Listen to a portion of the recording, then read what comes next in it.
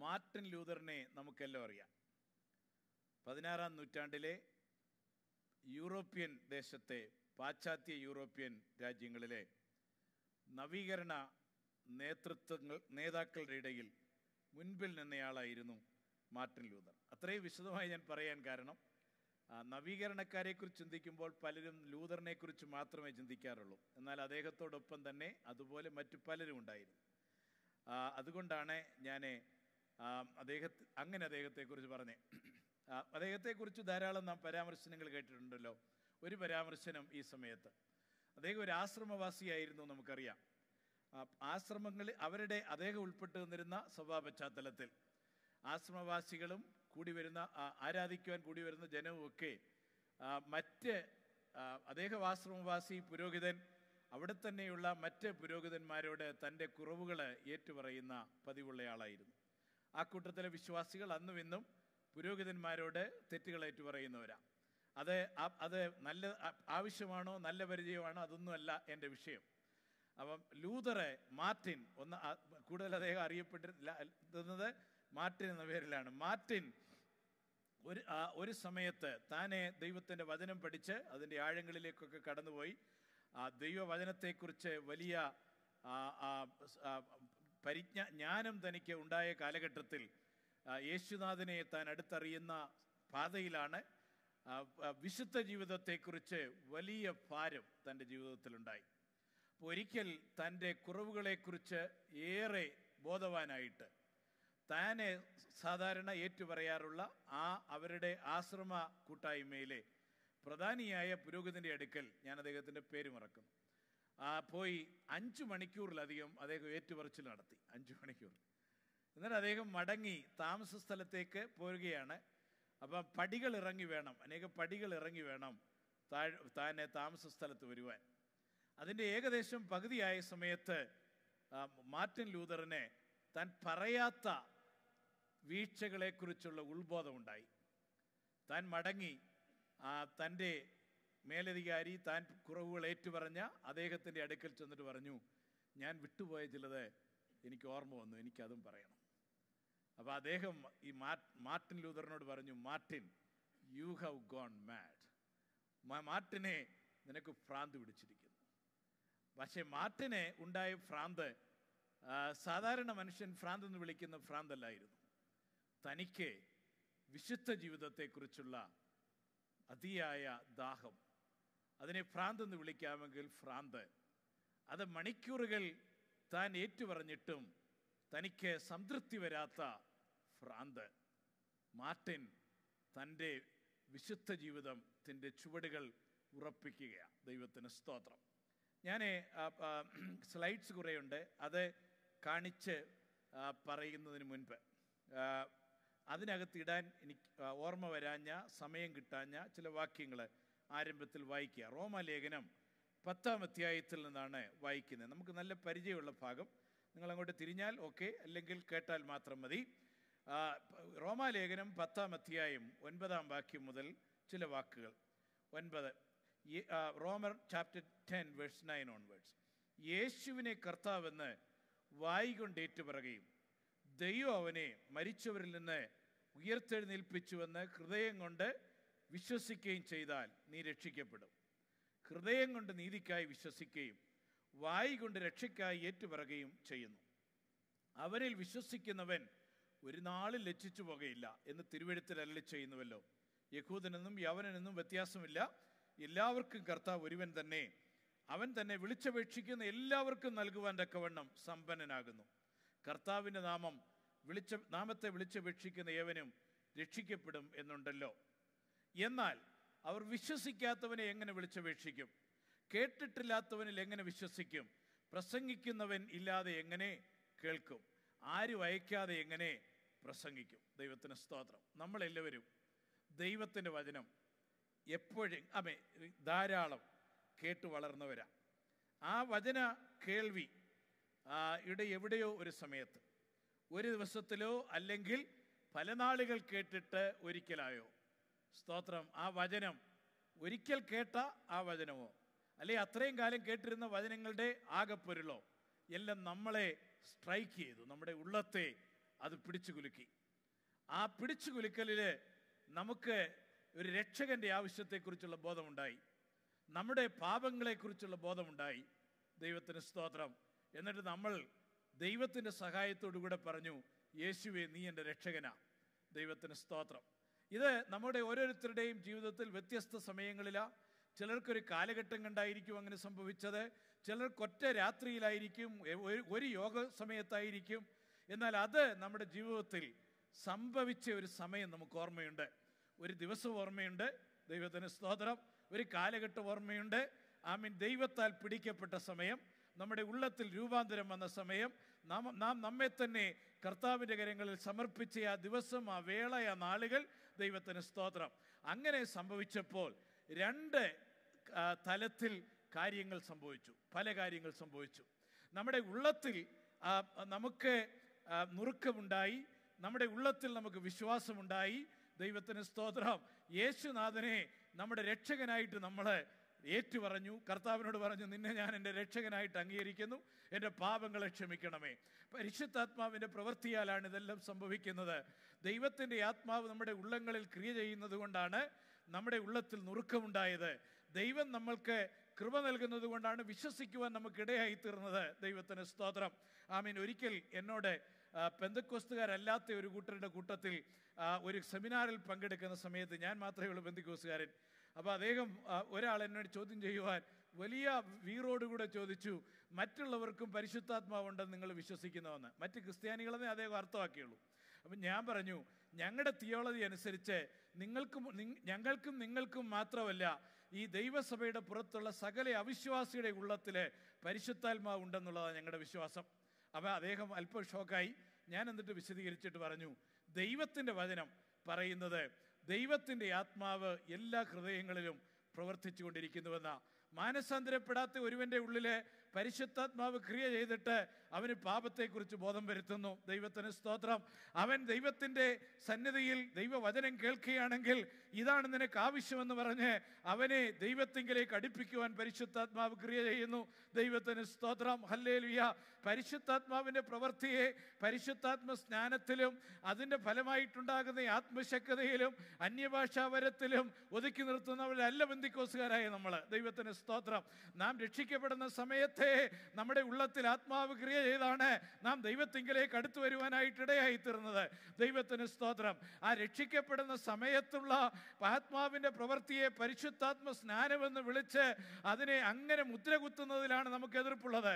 ദൈവത്തിന് സ്തോത്രം. പരിശുദ്ധാത്മാവിനുള്ള സ്നാനം, ദൈവത്തിന് സ്തോത്രം, രക്ഷിക്കപ്പെടുന്ന സമയത്ത് നമ്മുടെ ഉള്ളങ്ങളിൽ വ്യാപരിക്കുന്ന പരിശുദ്ധാത്മാവിൻ്റെ പ്രവൃത്തിക്കപ്പുറത്ത് രാമേൻ രക്ഷിക്കപ്പെട്ടിട്ട് വീണ്ടും ജനനം പ്രാപിച്ചു കഴിഞ്ഞതിന് ശേഷം യേശു കർത്താവിൻ്റെ ദാനത്താല് പരിശുദ്ധാത്മാവിലുള്ള നിറവും കവിഞ്ഞൊഴുക്കും മുങ്ങിത്താഴലുമാണ് പരിശുദ്ധാത്മാവിൻ്റെ സ്നാനം. ദൈവത്തിന് സ്തോത്രം.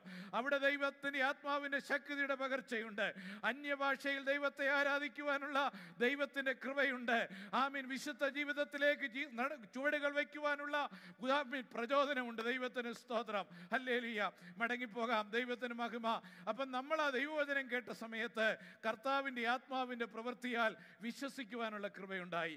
ദൈവത്തിന് സ്തോത്രം. ആ സമയത്ത് സ്വർഗത്തിലെ ദൈവം ഈ ആത്മാവിനാല് യോഹന്നാൻ 3 കർത്താവ് നിക്കോദെമോസിനോട് പറയുന്ന ഭാഗം ആമീൻ ക്രിയ ചെയ്തിട്ട് കാറ്റ് എവിടുന്ന് വരുന്നു, എവിടേക്ക് പോകുന്നു എന്ന് നാം അറിയാത്ത രീതിയിൽ പരിശുദ്ധാത്മാവിൻ്റെ കാറ്റ് നമ്മുടെ ഉള്ളങ്ങളിൽ ഉണ്ടായിട്ട് ദൈവം നമ്മുടെ ഉള്ളത്തിൽ ക്രിയ ചെയ്ത് നമ്മെ രൂപാന്തരപ്പെടുത്തി പുതിയ സൃഷ്ടിയാക്കി മാറ്റി വീണ്ടും ജനിപ്പിച്ചു.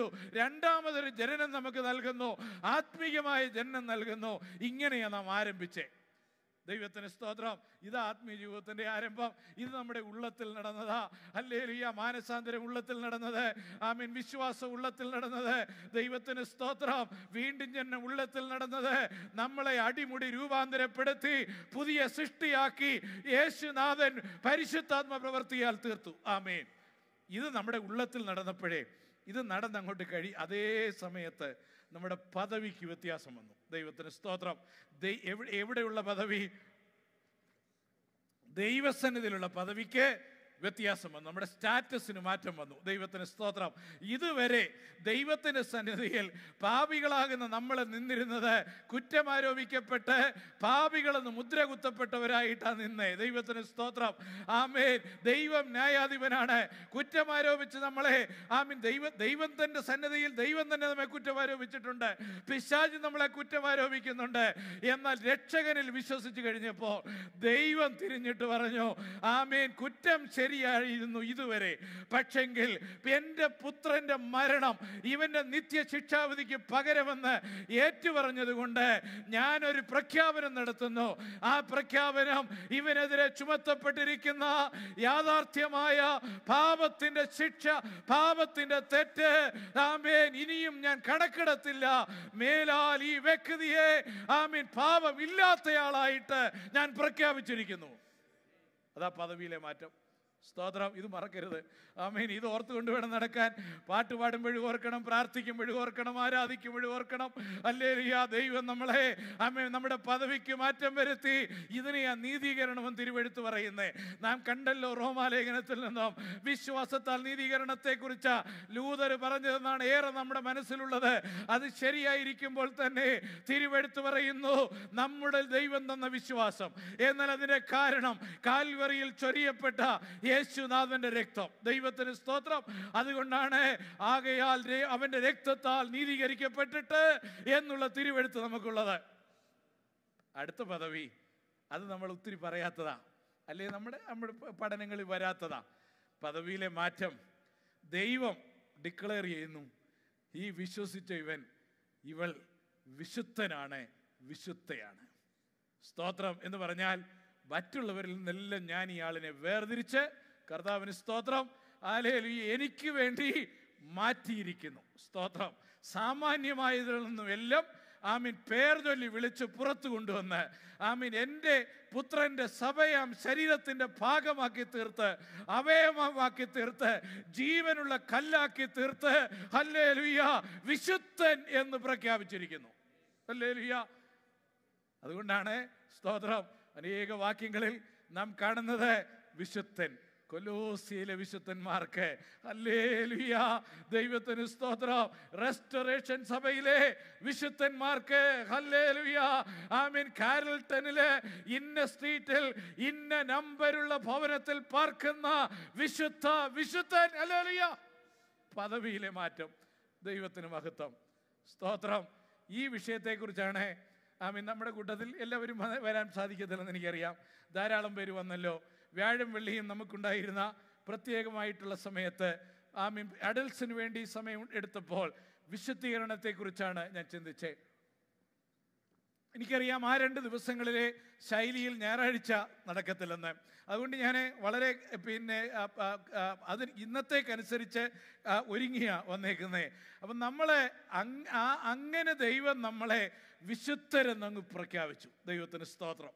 പക്ഷേ അന്നേരം നമ്മളാരും ശുദ്ധരൊന്നും ആയില്ല. ആമേൻ. ശുദ്ധരായെന്ന് പറഞ്ഞാൽ ദൈവം നമ്മളെക്കുറിച്ച് ലക്ഷ്യം വെച്ചിരിക്കുന്ന ശുദ്ധീകരണത്തിൽ നമ്മളായില്ല. ദൈവത്തിന് സ്തോത്രം.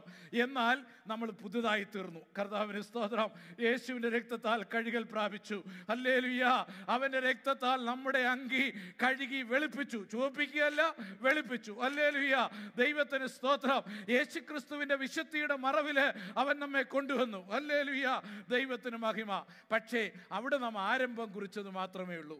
ക്രിസ്തീയ ജീവിതം എന്ന് പറയുന്നത് ആമേൻ ഇനിയും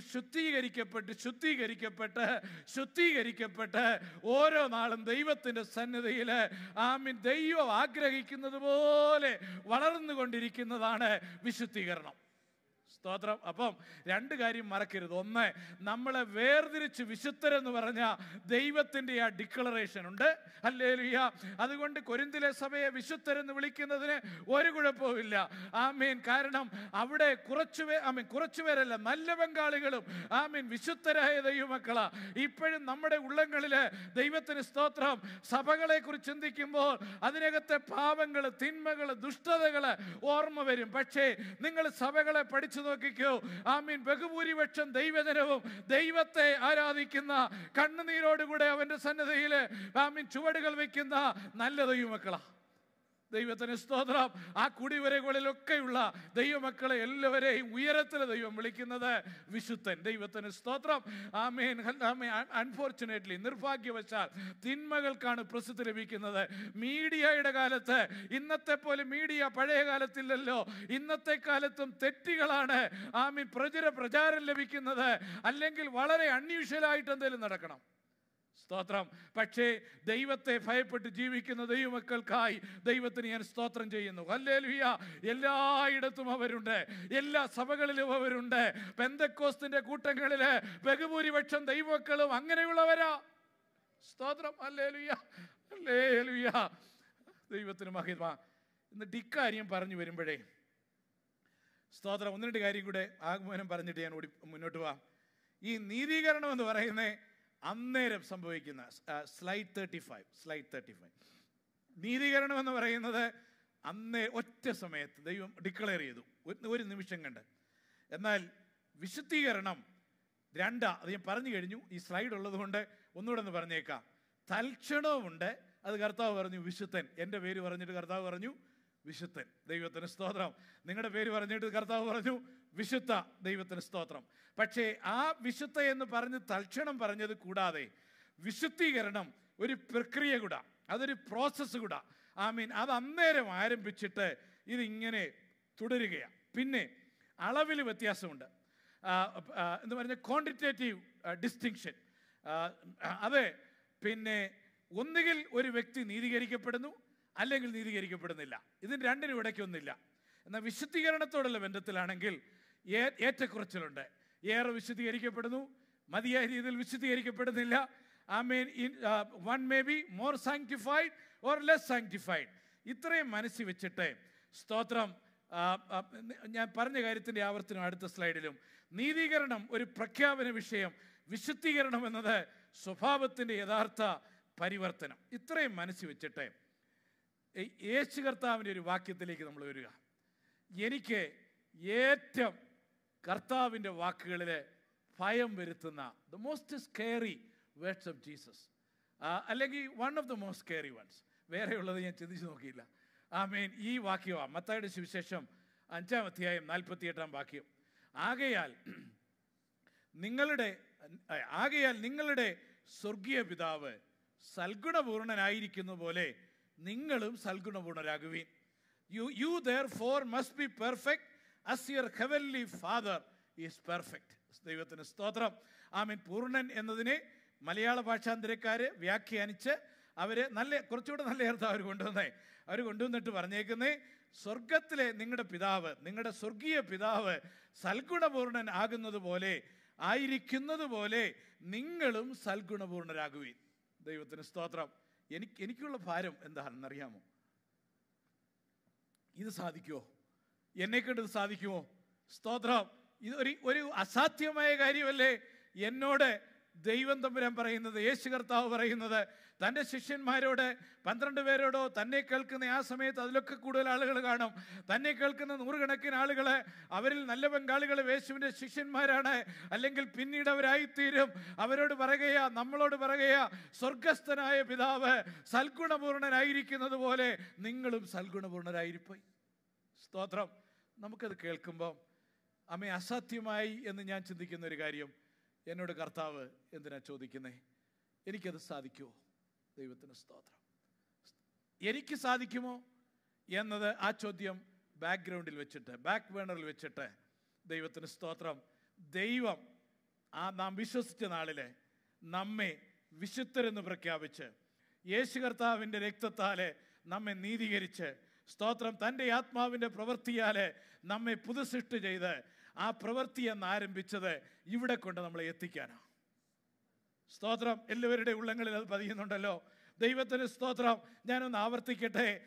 നാം വിശ്വസിച്ച നാളുണ്ടല്ലോ, 16-ാം വയസ്സ്, 9-ാം വയസ്സ്, 27-ാം വയസ്സ് നമ്മളെ അന്ന് രൂപാന്തരപ്പെടുത്തി. ഹല്ലേലൂയ.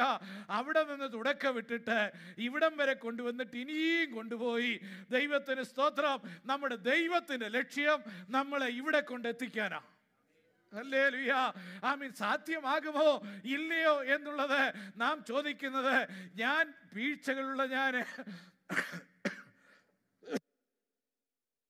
അറിയാതെയോ തെറ്റുകളിൽ പെടുന്ന ഞാൻ ആമീൻ കോപത്തിന് നിയന്ത്രണം എത്ര ഞാൻ ശ്രമിച്ചിട്ടും ആമീൻ അതിനെ അടക്കുവാൻ കഴിയാത്ത ഞാൻ കോപിച്ചാൽ പലപ്പോഴും പാപം ചെയ്യുന്ന ഞാൻ ആമീൻ എൻ്റെ കണ്ണുകളെ നിയന്ത്രിക്കുവാൻ ശ്രമിച്ചിട്ടും വീണു പോകുന്ന ഞാൻ എൻ്റെ ദ്രവ്യാഗ്രഹത്തെ പിടിച്ചു കെട്ടുവാൻ എന്തൊക്കെ ചെയ്താലും പലപ്പോഴും അതിലേക്ക് പോകുന്ന ഞാൻ എനിക്കിത് സാധിക്കുമോ എന്നുള്ള ചോദ്യം നമുക്കുള്ളിലുള്ളപ്പോൾ നമ്മുടെ ഉള്ളത്തിൽ ഈ പകൽക്കാലം പറയാം, എൻ്റെ ദൈവത്തിൻ്റെ ഉദ്ദേശം എന്നെ കുറിച്ച് ഇതാണ്. അതെന്റെ കർത്താവ് പറഞ്ഞതാണെങ്കിൽ അവരെന്നെ അവിടെ കൊണ്ട് എത്തിക്കും. ഹല്ലേലൂയ, സ്തോത്രം. ആ ചിന്ത മനസ്സിൽ വെച്ച് നമുക്ക് മുൻപോട്ട് പോകാം. ആമീൻ. കുറെ സമയമെടുക്കും. കർത്താവിന് സ്തോത്രം. ഇത് ദൈവത്തിന്റെ വചനത്തിൽ ഇങ്ങനെ ആവർത്തിച്ചു വന്നിട്ടുണ്ട്. ആമീൻ. നമ്മുടെ വിശുദ്ധ ജീവിതത്തെക്കുറിച്ച് എങ്ങനെയായിരിക്കണം ഈ ജീവിതം എന്നതിനെക്കുറിച്ച് പരിശുദ്ധാത്മാവ് ആമീൻ കർത്താവിൻ്റെ വചനത്തിൽ തുടങ്ങി അപ്പോസ്തലന്മാരിൽ കൂടെ ആവർത്തിച്ച് ജീവിതത്തിൻ്റെ വചനം നമുക്ക് നൽകിയിട്ടുണ്ട്. Next slide 41. പൗലോസിൻ്റെ വാക്കുകൾ റോമാലേഖനം 6-ാം അധ്യായത്തിലേക്ക് നമുക്ക് പോകാം. പൗലോസ് എഴുതുന്ന വാക്കുകൾ ഞാൻ വായിക്കട്ടെ. നിങ്ങളുടെ ജഡത്തിൻ്റെ ബലഹീനത നിമിത്തം ഞാൻ മനുഷ്യരീതിയിൽ പറയുന്നു. ശ്രദ്ധയോടെ, നിങ്ങളുടെ അവയവങ്ങളെ അധർമ്മത്തിനായി അശുദ്ധിക്കും അധർമ്മത്തിനും അടിമകളായി ആക്കി സമർപ്പിച്ചതുപോലെ ഇപ്പോൾ നിങ്ങളുടെ അവയവങ്ങളെ വിശുദ്ധീകരണത്തിനായി നീതിക്കടിമകളാക്കി സമർപ്പിക്കുകയും. ദൈവത്തിന് സ്തോത്രം. ഹല്ലേലൂയ. എനിക്കിത് കഴിയുമോ? എന്നെക്കൊണ്ട് നടക്കാത്ത ഒരു കാര്യം ദൈവം എന്തിനാ എന്നോട് ചോദിക്കുന്നേ എന്നൊക്കെ നമ്മുടെ ഉള്ളത്തിൽ ചിന്തയുള്ളപ്പോൾ പൗലോസിൽ കൂടെയുള്ള പരിശുദ്ധാത്മാവിൻ്റെ വാക്കുകള്, ആ ലോജിക്ക് നമ്മുടെ എല്ലാ ഉള്ളങ്ങളിൽ ഒന്ന് പതിയട്ടെ. സ്തോത്രം. ആ വാക്കുകളിൽ നമ്മുടെ ഹൃദയം ഊന്നി നിൽക്കട്ടെ. ആമേൻ. മാനുഷ്യരീതിയിൽ ഞാൻ നിങ്ങളോട് പറയുന്നു. സ്തോത്രം. എന്താ? ഒരു കാലത്ത് നിങ്ങൾക്കെല്ലാം അത് മനസ്സിലാകും. റോമാക്കാരെ, ആമീൻ, റെസ്റ്റോറേഷൻ സഭയിലെ ദൈവമക്കളെ, എന്നെ കേൾക്കുന്ന ഏവരുമേ, ദൈവത്തിന് സ്തോത്രം. ഒരിക്കൽ നിങ്ങൾ എന്ത് ചെയ്തിരുന്നു? ഒരിക്കൽ നിങ്ങളുടെ അവയവങ്ങളെ, മെമ്പേഴ്സ് ഓഫ് ദ ബോഡി, നിങ്ങളുടെ വിരലുകളെ, നിങ്ങളുടെ കരങ്ങളെ, നിങ്ങളുടെ കാലുകളെ, നിങ്ങളുടെ കണ്ണുകളെ, നിങ്ങളുടെ ബ്രെയിനിനെ, നിങ്ങളുടെ ചെവിയെ, നിങ്ങളുടെ നാക്കിനെ, നിങ്ങൾക്ക് എഴുതുവാനുള്ള ശക്തിയെ, നിങ്ങൾക്ക് സംസാരിക്കുവാനുള്ള ശേഷിയെ ഒക്കെ നിങ്ങൾ എന്ത് ചെയ്തിരുന്നു?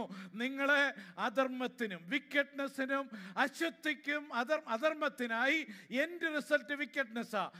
അശുദ്ധിക്കും അധർമ്മത്തിനും നിങ്ങൾ എന്ത് ചെയ്തിരുന്നു? അടിമകളാക്കി സമർപ്പിച്ചിരുന്നു. ഒരിക്കൽ അത് യാഥാർത്ഥ്യമായിരുന്നു, ലോജിക്. എന്നിട്ട് ആ ലോജിക്ക് എടുത്തിട്ടെ പരിശുദ്ധാത്മാവ് നമ്മളോട് പറയുന്നത് നോക്കണം. ആ അടിമത്വത്തിൽ നിന്ന് വിടുതൽ ദൈവം നിനക്ക് നൽകി. സ്തോത്രം. അന്ന് നീ അവയവങ്ങളെയെല്ലാം അടിമത്വത്തിൽ സമർപ്പിച്ചിട്ട് അതിൻ്റെ അവസാനം അധർമ്മമായിരുന്നപ്പോൾ ഇപ്പോൾ നിങ്ങൾക്ക് എന്ത് ചെയ്യുവാൻ സാധിക്കും? നിങ്ങളെ കഴുകി വെടിപ്പാക്കി ശുദ്ധീകരിച്ച ദൈവം, നിങ്ങളുടെ പാപത്തെ ക്ഷമിച്ച ദൈവം, അവൻ്റെ സന്നിധിയിൽ അതേ അവയവങ്ങൾ, വിശുദ്ധീകരിക്കപ്പെട്ട അവയവങ്ങൾ, സ്തോത്രം, ഹല്ലേലൂയ, ആമേൻ, ഹല്ലേലൂയ, ദൈവം വിശുദ്ധമെന്ന് പ്രഖ്യാപിച്ച, ആമേൻ, നിങ്ങളെ മുഴുവനായി, നിങ്ങളുടെ നാവിനെ, നിങ്ങളുടെ കണ്ണുകളെ, ആമേൻ, നിങ്ങളുടെ പാദങ്ങളെ, നിങ്ങളുടെ ചിന്താശക്തിയെ, നിങ്ങളുടെ ബ്രെയിൻ പവറിനെ, ഹല്ലേലൂയ, ആമേൻ, നിങ്ങളുടെ സകല അവയവങ്ങളെയും നിങ്ങൾക്ക് എന്ത് ചെയ്യുവാൻ സാധിക്കും? ആമേൻ, നീതിയുടെ അടിമകളാക്കി നിങ്ങൾക്ക് സമർപ്പിക്കുവാൻ സാധിക്കും. അങ്ങനെ ചെയ്യുന്നത് ലോജിക്കലി പോസിബിൾ ആണ്. ആമീൻ, ആമീൻ. റിസൾട്ട് എന്തായിരിക്കും? വിശുദ്ധീകരണമായിരിക്കും. ഹല്ലേലൂയ, കർത്താവിന് സ്തോത്രം. ഹല്ലേലൂയ. എന്നെ കൊണ്ട് ഇത് കഴിയുമോ എന്ന് വിചാരിക്കുന്നവരോട് ദൈവത്തിന്റെ ആത്മാവിന്റെ ശബ്ദമാണല്ലോ അത്. ഇത് സാധിക്കുമോ? സ്തോത്രം, ഹല്ലേലൂയ. ഇത് സാധിക്കത്തില്ലെന്ന് ചിന്തിക്കുകയാണെങ്കിൽ നീ കർത്താവിനെ കണ്ടെത്തുന്നവരെയുള്ള ആ കാലഘട്ടത്തെ ഒന്ന് നോക്കിക്കേ. അന്ന് നിന്റെ ജീവിതത്തിന്റെ അവയവങ്ങളെ നീ പാപത്തിന് അടിമയായി സമർപ്പിച്ചിരുന്നു, ദുഷ്ടതയ്ക്ക് അടിമയായി സമർപ്പിച്ചിരുന്നു, അധർമ്മത്തിന്റെ അടിമയായി സമർപ്പിച്ചിരുന്നു. ഇപ്പം കർത്താവ് നിന്നെ വിടുവിച്ച നിന്നെ, ദൈവത്തിന് സ്തോത്രം, ഹല്ലേലൂയ, പ്രാപ്തനാക്കിയിട്ട് കർത്താവിന് സ്തോത്രം നിന്നോട് പറയുക, നീ ദൈവത്തിന്റെ ഇഷ്ടം ചെയ്യുവാൻ സമർപ്പിക്കേ, നിനക്ക് സാധിക്കും. ഹല്ലേലൂയ. കയ്യിന്റെ അടുക്കല് ദൈവം ഇറങ്ങി വന്നിട്ട് കയ്യിനോട് പറയുന്ന വാക്കുകൾ നമുക്കറിയാമല്ലോ. ദൈവത്തിന് സ്തോത്രം. പാപം, ആമീൻ, വന്യമൃഗം ഇരയെ പിടിക്കുവാന് പതുങ്ങി കിടക്കുന്നത് പോലെ നിന്റെ വാതിൽക്കൽ നിന്റെ ജീവിതത്തിന്റെ ഹൃദയത്തിന്റെ വാതിൽക്കല് പാപം പതിയിരുന്ന് കിടക്കുകയാണ്. അതിന്റെ ആഗ്രഹം നിന്നോടാകുന്നു എന്ന് പറഞ്ഞാൽ അത് തക്കം പാർത്ത് കിടക്കുകയാണ്, എടുത്ത് ചാടുവാനായിട്ട് കിടക്കുകയാണ്, നിന്റെ കുരവള്ളിക്ക് പിടിക്കുവാനായിട്ട് കിടക്കുകയാണ്, നിന്നെ ബ്ലീഡ് ചെയ്ത് നിലത്തിടുവാനായിട്ട് കിടക്കുകയാണ്. അതിന്റെ ആഗ്രഹം നിന്നോടാകുന്നു. കർത്താവിന് ലാസ്റ്റ് വേർഡ്, എൻ്റെ കർത്താവിന് ലാസ്റ്റ് വേർഡ്. ആമേൻ. ദൈവത്തിന് സ്തോത്രം. You must overcome it. ദൈവത്തിന് സ്തോത്രം. നീ അതിനെ കീഴടക്കണമെന്ന് ദൈവം തമ്പുരാൻ എന്ന് പറയുമ്പോൾ അവൻ നിന്നെ വിട്ടുകളയുന്ന ദൈവമല്ല. അവൻ നിന്റെ കൂടെ നിന്നിട്ട് പരിശുദ്ധാത്മാവിന്റെ ബലം നിന്നിൽ പകർന്നിട്ട് അവൻ നിന്നെ പ്രാപ്തനാക്കും. ഹല്ലേലൂയ. ഏത് പാപത്തിന്റെ പരീക്ഷകൾ ജീവിതത്തിൽ വന്നാലും, ഹല്ലേലൂയ, എത്ര പരീക്ഷകൾ വന്നാലും അതിനെയെല്ലാം അതിജീവിക്കുവാനുള്ള കൃപ എന്റെ ദൈവം നമുക്ക് നൽകും. Hallelujah, hallelujah, hallelujah. നിങ്ങൾക്കറിയാമല്ലോ, ഞങ്ങളെ വടക്കേ ഇന്ത്യയിൽ അല്പമായിട്ട് കർത്താവിൻ്റെ വേലയുടെ ഭാഗമാണ്. 2009 10 നടന്ന ഒരു കൂടിവരവിൽ ആരംഭ സമയം ഞാൻ പറഞ്ഞൊരു വാചകമുണ്ട്. ഞാൻ പറഞ്ഞു, any പ്രീമെഡിറ്റേറ്റഡ് sin you commit, you are out of the fellowship. മലയാളത്തിൽ ചിന്തിച്ച് പ്രീമെഡിറ്റേറ്റ്, ആലോചിച്ച് ചെയ്ത തെറ്റുകൾ എന്ത് ചെയ്താലും നമ്മുടെ കൂട്ടായ്മയുടെ പുറത്താണ്. ഷോക്കായിപ്പോയി. അപ്പോൾ ഇന്ന് എനിക്ക് ഓർമ്മയുണ്ട്, ഒറീസക്കാരൻ ആയ ഒരു എൻ്റെ സ്റ്റുഡൻ്റ് ആയിരുന്നു അദ്ദേഹം ചോദിച്ചു, സാറേ അന്നേരം റെസ്റ്റോറേഷൻ ഇല്ലയോ എന്ന് ചോദിച്ചു. I don't remember exactly what word he did. I think restoration.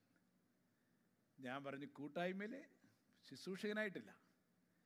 സ്തോത്രം. നിന്നെ വേറെ ഒരു ദൈവം ക്ഷമിക്കും. പക്ഷേ എൻ്റെ റീസൺ ഞാൻ പറഞ്ഞത് തെറ്റുകൾ നമ്മുടെ എല്ലാവരുടെയും ജീവിതത്തിൽ നാം പ്രീമെഡിറ്റേറ്റ് ചെയ്യാതെ സ്തോത്രം ചെയ്യുന്ന തെറ്റുകൾ, വീഴ്ചകൾ വളരെ കുറവാണ്. നിങ്ങൾ തന്നെ നിങ്ങളോട് ഇപ്പോൾ തുടങ്ങി ഈ ദിവസങ്ങളിൽ ഒന്ന് ചിന്തിച്ച് നോക്കേ. നമ്മുടെ ജീവിതത്തിലെ വീഴ്ചകൾ വരുന്നുണ്ടെങ്കിൽ ആ വീഴ്ചകൾ സ്തോത്രം പെട്ടെന്ന് വരുന്ന വീഴ്ചകളും പ്രീമെഡിറ്റേറ്റഡ് ആയിട്ടുള്ള വീഴ്ചകളും ചിന്തിച്ച് നോക്കേ. സ്തോത്രം. ജഡികമായിട്ടുള്ള പാപം ചെയ്യുവാൻ ഇടയായിത്തീരുന്നത് കർത്താവിന് സ്തോത്രം സമയമെടുത്ത കർത്താവിന് സ്തോത്രം. പണപരമായി അവിശ്വസ്തത കാണിക്കുവാൻ നമുക്കിടയായിത്തീരുന്നത് സമയമെടുത്ത ഒരുവനെ തകർത്ത് കളയുവാൻ പദ്ധതികൾ തയ്യാറാക്കുന്ന ഒരു ദിവസം കണ്ടല്ല, ഒരു നിമിഷത്തിലെ കോപം കണ്ടല്ല, സമയമെടുത്താണ്. ദൈവത്തിന് സ്തോത്രം. കുടുംബത്തിന്, കുഞ്ഞുങ്ങൾക്ക്, ദൈവസഭയ്ക്ക് എന്നും പേര് വരത്തക്ക രീതിയിലുള്ള സ്വഭാവത്തിന്റെ അടിമകളായി തീരുന്നത് ഒരു ദിവസം കണ്ടല്ല. ദൈവത്തിന് സ്തോത്രം. അധർമ്മത്തിന് നിന്നെ മുഴുവനായിട്ട് ഏൽപ്പിച്ചു കൊടുക്കുന്നത് കൊണ്ടാ. ദൈവത്തിന് മഹിമ, ദൈവത്തിന് സ്തോത്രം. ആകയാൽ ദൈവമക്കളെ, ഹല്ലേലൂയ, നമുക്ക് ദൈവസന്നിധിയിൽ ബലപ്പെടാം. കർത്താവിന് സ്തോത്രം ചെയ്തിട്ട് പറയാം, ഹല്ലേലൂയ. ഒരിക്കൽ എൻ്റെ ശരീരത്തിന്റെ അവയവങ്ങളെല്ലാം അധർമ്മത്തിന് അടിമയായി സമർപ്പിക്കപ്പെട്ടതായിരുന്നു. എന്നാൽ നീ എന്നെ വിടുവിച്ചിട്ട് നിന്റെ ഇഷ്ടം ചെയ്യുവാൻ, എന്റെ അവയവങ്ങളെ സമർപ്പിക്കുവാൻ നീ തരുന്ന പ്രാപ്തിക്കായി ഞാൻ നിനക്ക് സ്തോത്രം ചെയ്യുന്നു എന്ന് പറഞ്ഞു വേണം ക്രിസ്ത്യ ജീവിതം നയിക്കുവാൻ. ഹല്ലേലൂയ. അങ്ങനെ നമ്മൾ പറയാറുണ്ടോ? ഇന്നുള്ളത് നമുക്കൊന്ന് പറഞ്ഞു തുടങ്ങാം. ഹല്ലേലൂയ.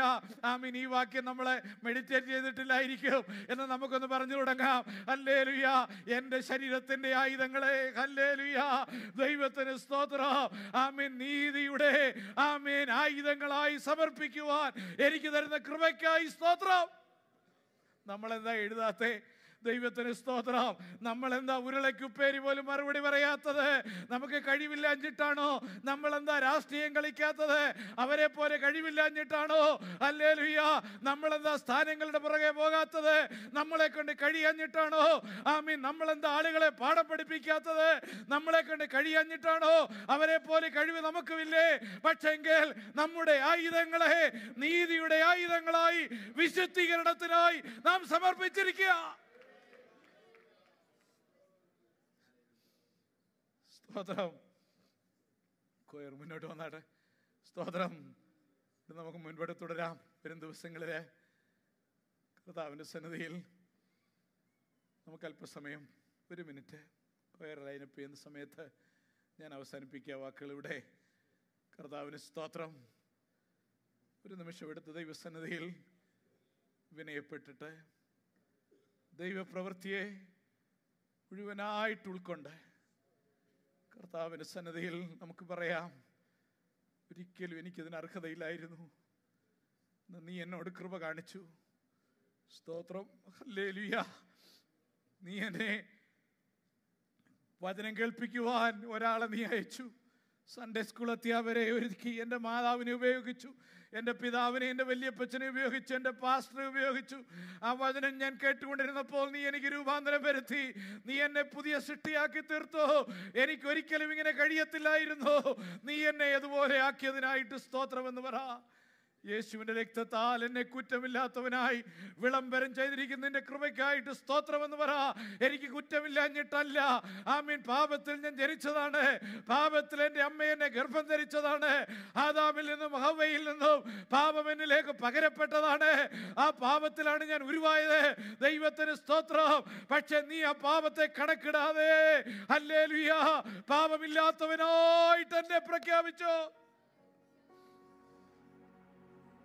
ഞാൻ കുറവുകളില്ലാത്തവനായിട്ടല്ല, നിനക്ക് എന്നോട് പ്രസാദം തോന്നിയത് കൊണ്ട് നീ എന്നെ വിശുദ്ധനായിട്ട് പ്രഖ്യാപിച്ചു.